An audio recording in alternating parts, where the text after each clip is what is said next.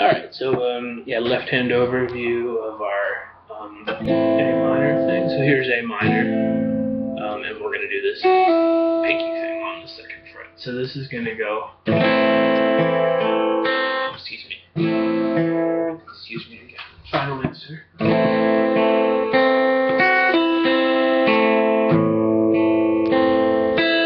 So there's section 1.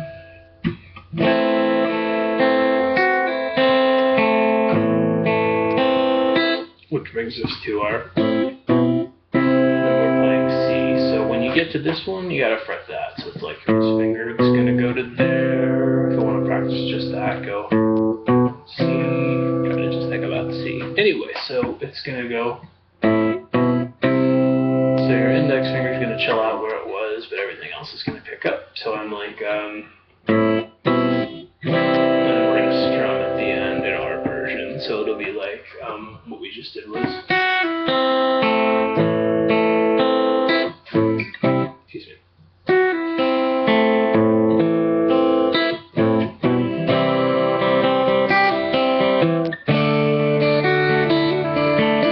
And that was perfect, but let me slow it down.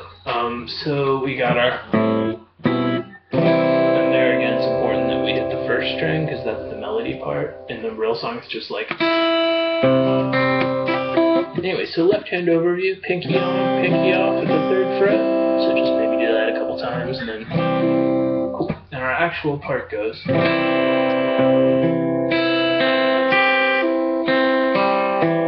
That's kind of fast, but it's like 1, 2, and 3, and 4, and 1, and 2. Cool. So that's.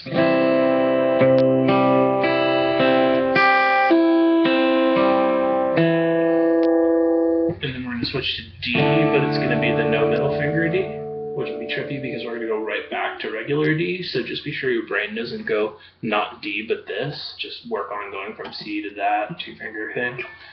And our D part goes, and immediately you're going to have that down. It's going to be like 1 single strum of that, and then,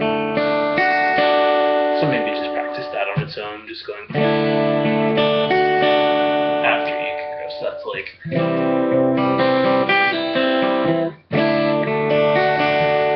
and then we've got our,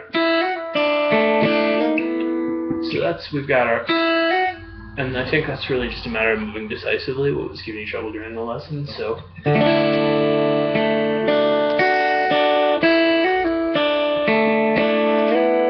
And there's what we did to kind of mimic what they're doing, which is actually all kinds of crazy stuff. So, D part on its own.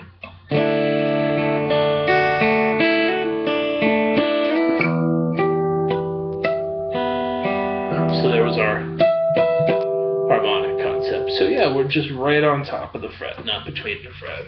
And maybe mess around with trying to get the 5th and 7th fret to work. You're supposed to be going and pulling away. That's what makes it sound. But the 12th fret, it's really easy to do it.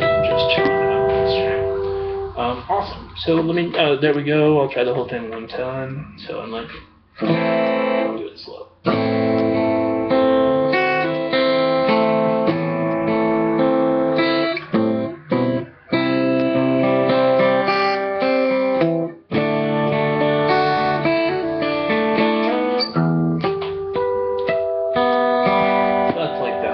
Here would be a suggested practice tempo.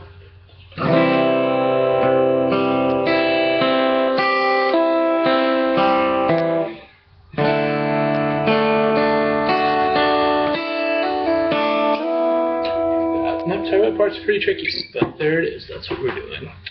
Cool, good stuff.